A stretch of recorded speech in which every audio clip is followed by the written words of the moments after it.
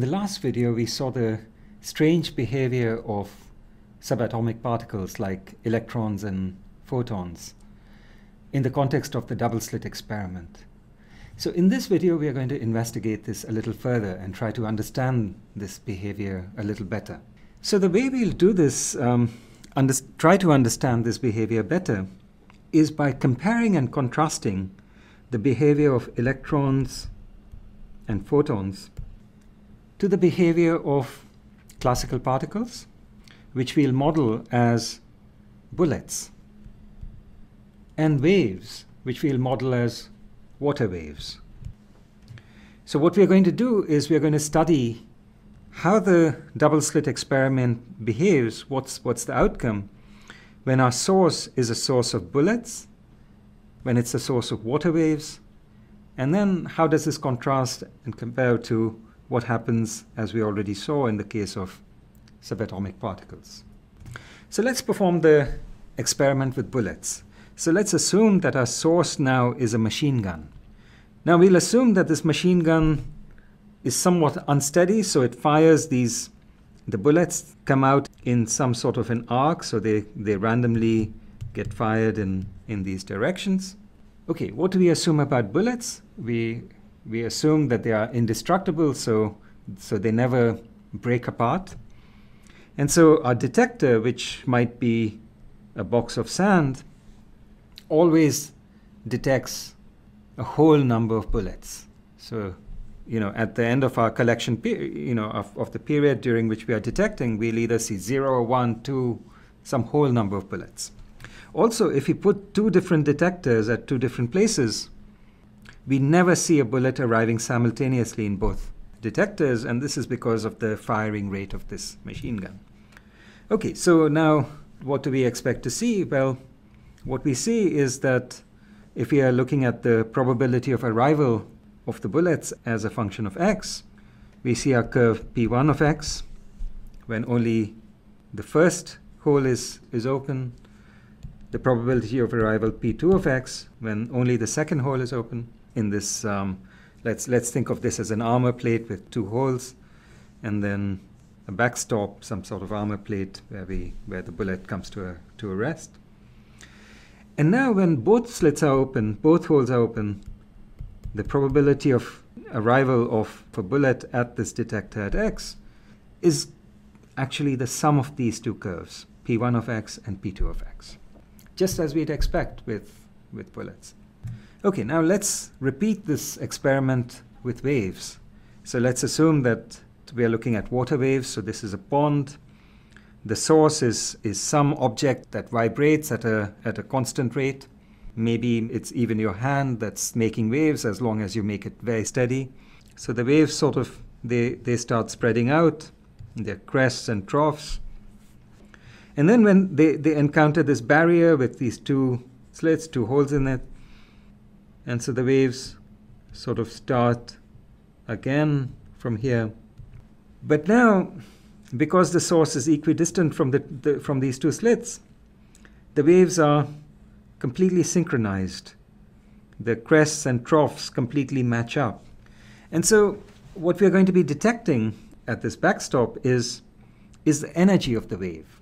And the way we'll detect it is by putting a cork in the water and seeing how it oscillates up and down and calculate its energy.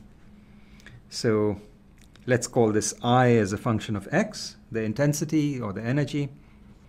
And if we plot this out, when only one of the slits is open, we get this function I1 of x for this energy.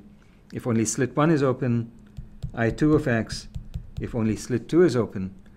But now, if both slits are open, we see this function I12 of x, the interference pattern.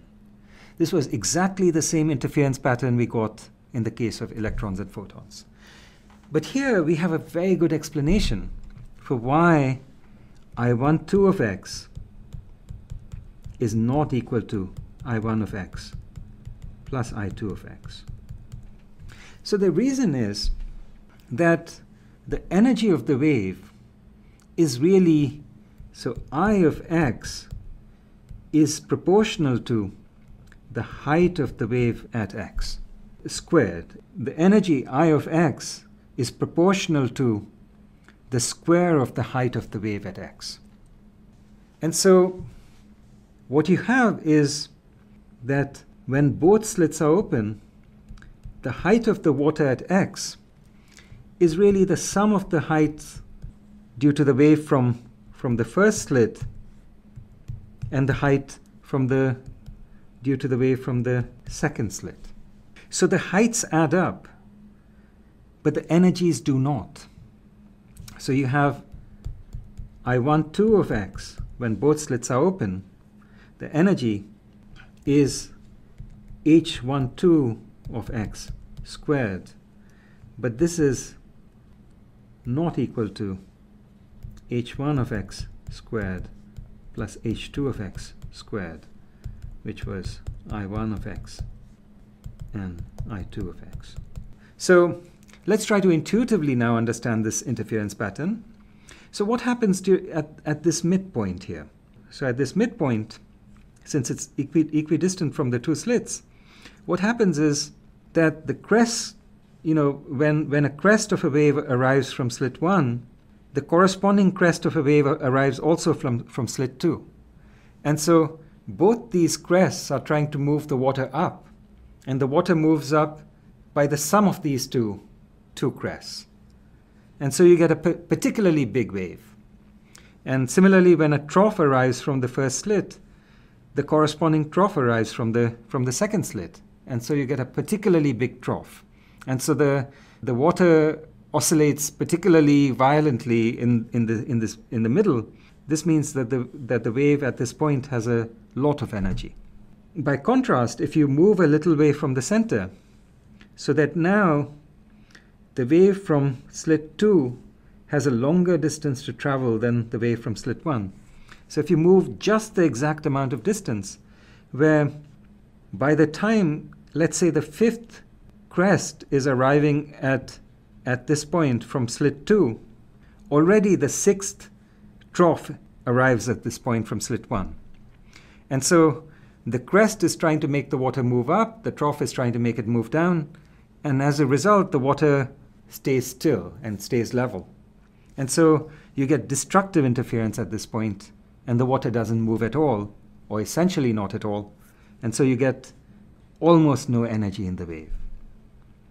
So you get this, these correspond, and as you move away again to the point where you're exactly a wavelength apart, the distance from slit 2 is exactly one wavelength more than the distance from slit 1, then by the time, let's say, the fifth crest arrives from slit 2, the sixth crest from slit 1 has already arrived, and so you again get constructive interference. So you get this kind of constructive, destructive, constructive interference, and so on, giving you this interference pattern. So now let's go back to the experiment with electrons and photons. What happens here? Well, we have, it looks a little bit like bullets because, as we said, electrons and photons, they are transmitted in discrete packets of energy.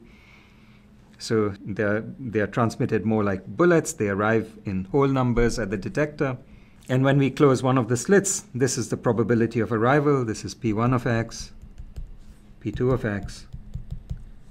And then we have P12 of x, which is manifestly not equal to P1 of x plus P2 of x. And of course, our mystery is, how could it be that this packet, this discrete packet, went through either slit 1 or slit 2, and the probabilities did not add up? So the mathematics behind this is very simple. The mathematics is just like that for water waves. So what we say is the probability of seeing the electron, let's say, at x, is the square of something we called a probability amplitude that it gets to x. So what's this probability amplitude? So what we are saying is, well, there's a certain probability amplitude that the photon goes through slit 1 and ends up at x. So we'll call this A1 of x. Now, the thing about a probability amplitude is it's allowed to be positive and negative. It's like the height of the water. It's positive or negative. And similarly, there's a probability amplitude A2 of x that the photon went through, that electron went through slit 2 and ended up at x. Again, A2 of x is either positive or negative. When we try to detect the electron, the probability that we detect it there is the square of the total amplitude of the electron being at x, where the total amplitude is A12 of x, which is A1 of x plus A2 of x. And so once again, we see what we saw in the case of water waves, where P12 of x is A12 of x whole squared. It's the square of this probability amplitude, which is not equal to A1 of x squared plus A2 of x squared, which is, of course, P1 of x and P2 of x. Okay, so mathematically, this is just as simple as the case of water waves. What's problematic about this scenario is, what do we make of these probability amplitudes, which are positive or negative? What does it mean that the electron has minus 0.05 amplitude of going through slit 1 and ending up at x? How do we make sense of this? And what is nature doing behind the scenes to make this happen? You can ask, what's the underlying mechanism? What is it that nature is doing behind the scenes? Well, with quantum mechanics, physicists have had to accept that they cannot ask these questions about nature, that this is not a question that we have a satisfactory answer to. So here are a couple of quotes from two famous physicists, Heisenberg, who invented the Heisenberg uncertainty principle, and Richard Feynman. So Heisenberg said, if we want to describe what happens in an atomic event, we have to realize that the word happens can only apply to the observation, not to the state of affairs between two observations. So we have to give up on understanding what's happening behind the scenes. And Feynman says, do not keep saying to yourself, if you can possibly avoid it, but how can it possibly be like that? Because you will go down the drain into a blind alley from which nobody has yet escaped. Nobody knows how it can be like that.